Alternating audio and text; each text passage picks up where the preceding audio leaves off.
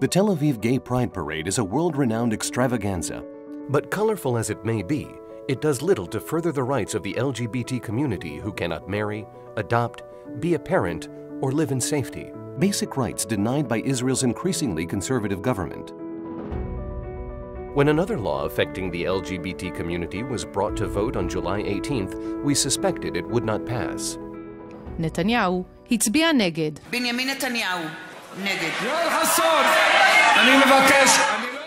So we told our client they needed to get ready to fight. BBR and the Aguda, Israel's LGBT task force, present #Proud Strikers, the first strike about social rights.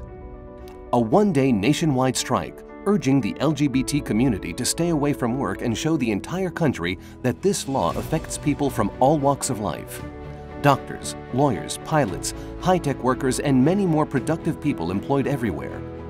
The truth is, we weren't sure how companies would respond, but within hours of the announcement, leading companies and people all over the country joined our struggle. International companies like IBM and Apple made public global announcements. Others freed their staff and promised not to charge them for the day off, while some went an extra mile and promised to fund surrogacy procedures which cost more than $500,000 shekels.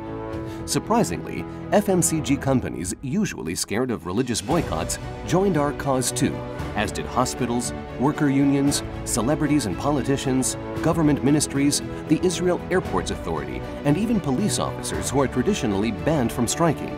Talk show hosts canceled their shows, and news and entertainment websites blackened their screens. Last but not least, people all around social networks changed their profile pics to mark their support. And while over 1 million people were exposed to the rally event on Facebook, 100,000 took to the streets.